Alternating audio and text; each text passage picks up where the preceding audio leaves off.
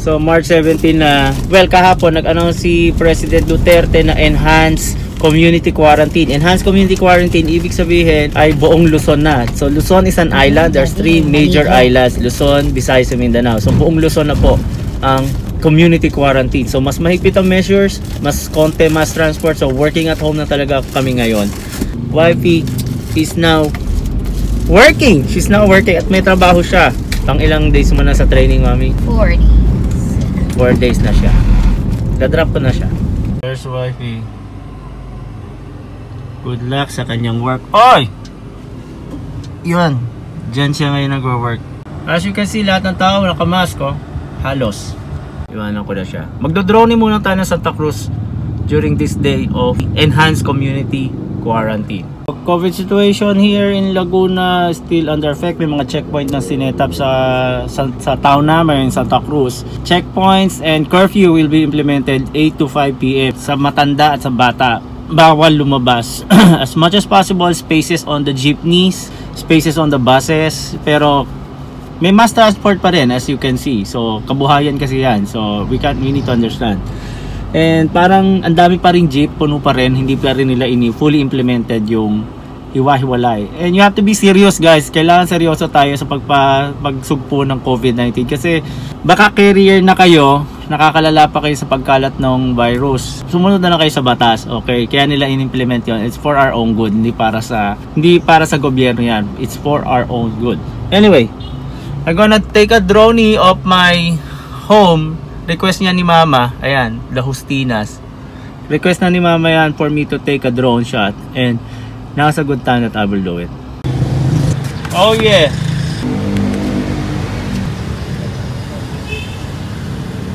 Tagal na rin ako hindi nakakapag drone shot. Para 3 months that, I think the last drone I did was December.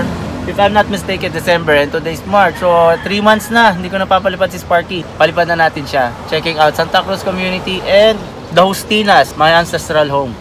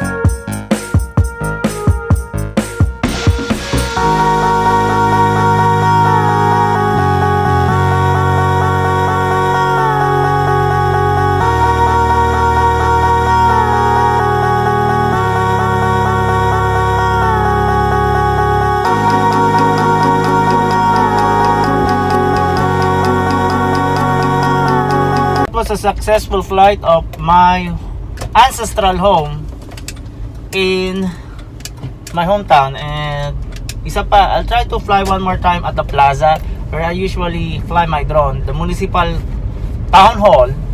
It's been a while since I take a drone there, so papalipad ulit tayo dun sa area na yun. Plaza na Santa Cruz, as you can see, not much people. Usually maraming tao dito, pero since it's quarantine. And look at this monument right here, the 48th Squadron, World War II Filipino. Ayan. Guerrilla nung araw.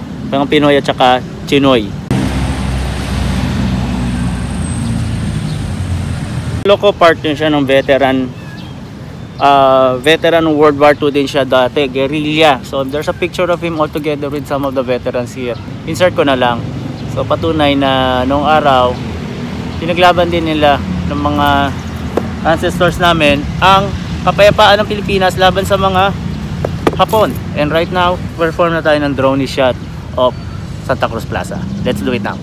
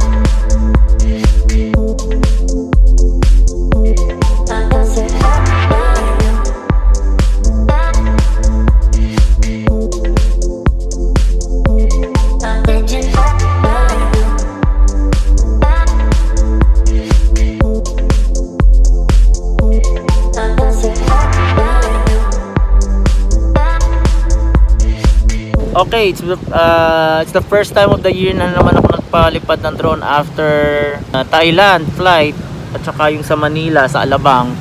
Ngayon lang ulit ako nakapagpalipad ng drone. Okay naman, successful ang flight ko, and as you can see, wala masyadong tao, not much traffic. Usually traffic dyan sa area ng plaza.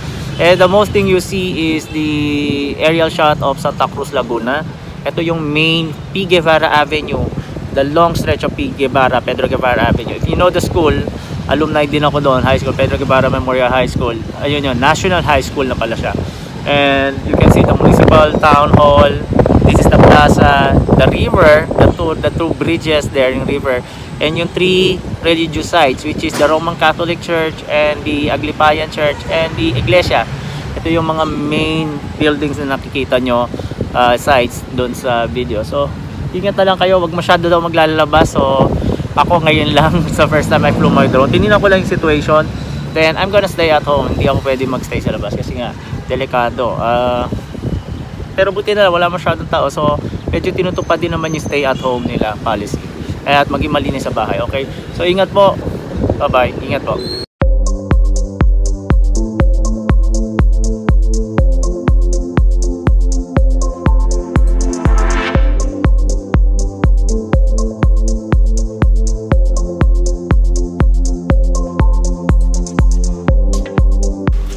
So March 17 at ito na yung day 2 ng enhanced community quarantine. So re-rescue namin si Gian, sister-in-law ko, at si JJ in Alabang. They're stranded in Alabang. Titingnan namin yung mga possible routes na pwede na madaanan, if pwede pa tutupip na map. So tingnan natin mga checkpoints. Ako kasi marami ako, dapat ako kasama nyo kasi ang dami ko alam na mga daan doon. Alam ko rin yan. Alabang lang. Di nakita nyo yun. Bugbugin mo na yan. Sala. PM curfew na ha? Meron ka na. Oo, meron motor. You're so angry at me. Ayan. The Purge. Tingnan natin mga possible checkpoints, kung may mga checkpoints. Panigurado marami yan. Tingnan natin kung we can pass it. Guevara Avenue, so clear. Na first checkpoint sa pagsawitan. Ayun yung first checkpoint ng Santa Cruz sa pagsawitan. Next town is Pila, Laguna. So tingnan natin kung doon naman meron. So time check, it's 9 o'clock PM. Going pa lang kami sa next town, which is Pila, Laguna Highway. Iglesia ni Cristo. Yun yung second checkpoint sa may Iglesia ni Cristo sa Bubukal, Santa Cruz, going to my hometown. Ano nga yung ambulance? Ambulance. Ayan lang, isa sa mga kalusot, ambulance. Ayan, mga naglilipot pa oh. Now leaving our hometown, bye-bye Santa Cruz. So now, in Pila, Laguna. Ayan na, checkpoint in Pila.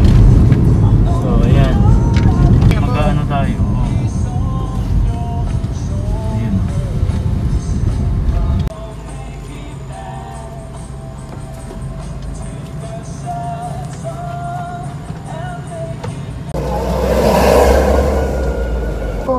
Oo, ate, yung isang kasama niyo walang face mask. Ito po, meron po. Meron po. Sige. Ano ho ngayon? Aha. Sige po.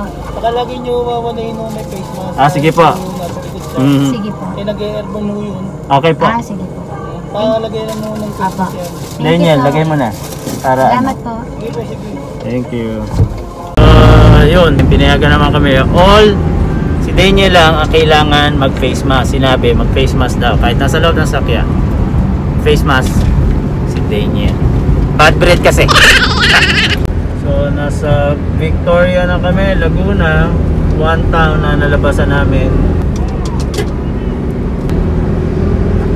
Diba? Here is Calauan. Going to Calauan. Meron din. Na super highway ng Message na Bae. po. Bae, Laguna na kami. Kanina, nasa pila po kami. So, sarado ang Jollibee, sarado ang McDo, sarado yung dalawa. Supposed to be 24 hours yan. So, ang bilis ng takbo ha, 80 kilometers per hour ang average ni Mami. At it's already 9:15 pa lang oh, in less than nasa Los Baños na kami. Ang bilis less than 20 minutes nasa Los Baños na kami. Ito, Los Baños na workplace ko. Yun sana oh. Currently, Los Baños crossing. Grabe, wala ka traffic oh. Aga pa niyan. Gayin mo na kayo. Sana laging ganito sa Los Baños. Walang traffic. Yan, dyan ka lang din niya lang kasi Los Baños, Olivares no traffic. parang sarado. Sana ganito lagi. Parang 12 o'clock lang ng midnight no? Checkpoint ng Los Baños.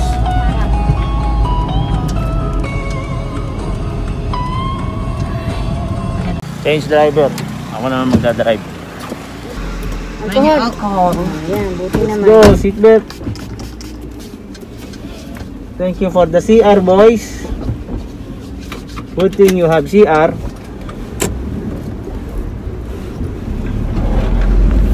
Wow! Wow, Calamba City.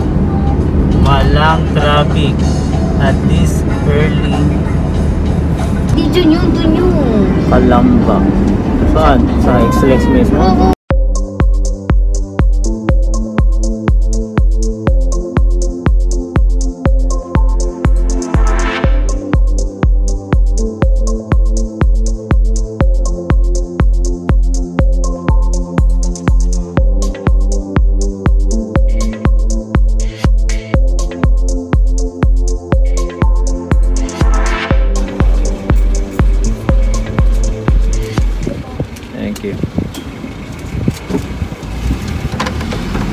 So nakapasok naman kami ng festival. Sa Alabang may humarang sa amin. Sabi lang magla-lockdown na nga ng 12 midnight. So hanggang 6 yun? Sabi niya, hanggang 6 pa naman. 12 to 6. Partial lockdown ng 12. 6 o'clock AM ang midnight. 6 AM talagang lockdown na. Pahirapan na makapasok. So swerte pa pala namin. Nasa festival na kami. Dito ka ata. Dito ka na. Sabi sa'yo dito yun. Katabi ng ano yun eh. Tama mo.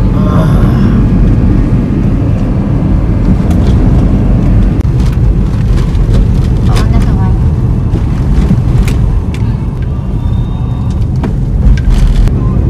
Ayan, South Station. Alabang sa Pote, straight ahead. Ayan na sila, na-rescue na si Wifey. Siya si Giano. Survive. Natakasan namin ang lockdown, 12 o'clock. Grabe SLEX oh. Petron, walang katao-tao, sarado. Mga fast food. Sarado lahat oh. So, Starbucks sana tayo eh, kaso sarado. Paano ba yan? Pasensya na ha. Libre ko pa naman sana. May drive-thru pa man din, McDo. Eh, sarado din. Wala tayong magagawa. Ayan oh. Lahat na establishment sarado. Ito, napaka-busy nito kahit madaling araw. Wala pang 10 o'clock oh. Walang tao. Hello.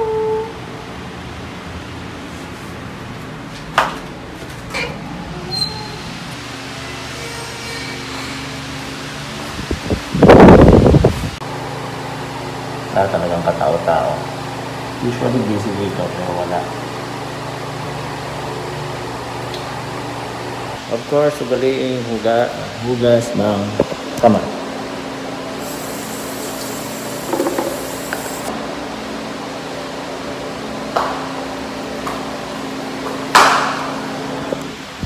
Let's go, Batman.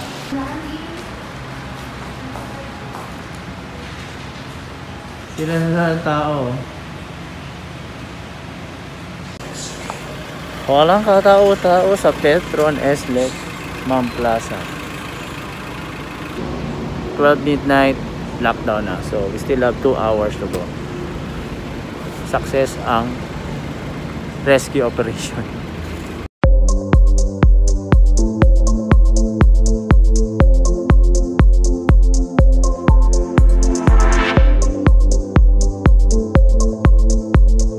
Pila, 11 o'clock, parang 2 hours lang kami. Back and forth na yan ha. From Santa Cruz to Alabang. Oh, 2 hours lang. Grabe, ang bilis. 10 minutes ko lang sulos ba niya so. Mahirap Nandito pa na tayo, lockdown. kanina pa yun. Oh, safe na safe. Kung hindi, stranded. Patay, saan kayo matutulog doon? Mag-hotel kayo. Pauwi na po, galing po sa... Na-stranded kasi sa Alabang. Lahat po kayo? Oo, taga Santa Cruz kami. Inaon po namin na stranded po. Tabi na lang po mo. Sige.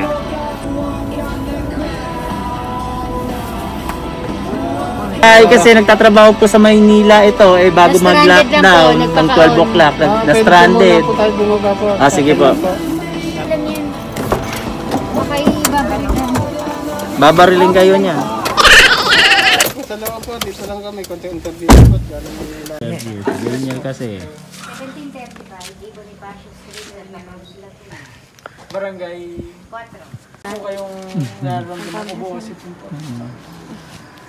Alabang lang po. May mas maraming sasakyan na daan. Oo nga. Pag galing pa lang Maynila, yan, stricto. I-interviewin kayo. Kasi galing sa Maynila to eh. So, okay lang. At least safety precaution yan.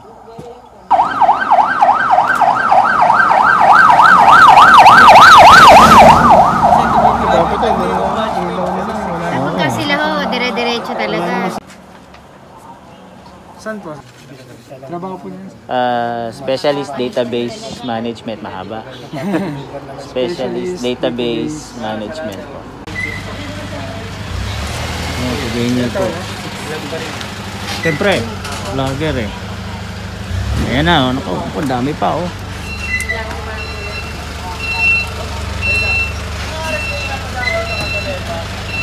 Galing Maynila din oh, sa likod ko.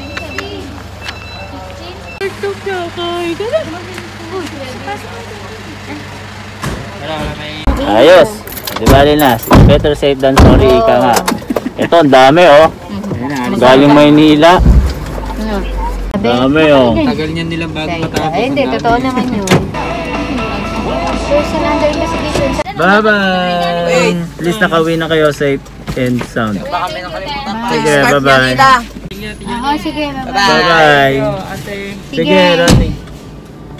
Okay, at least they're home safe. Kung hindi, ipit sila sa Maynila. Wala talagang sasakyan.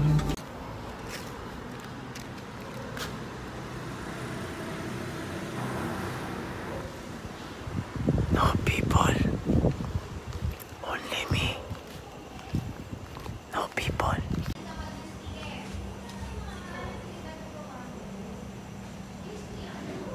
Mas maingay pa yung boses ni Mami. Everything is so peaceful. Eerie peaceful. It's like a purge. Please subscribe to my channel by clicking on the upper left and on the lower right. Peace.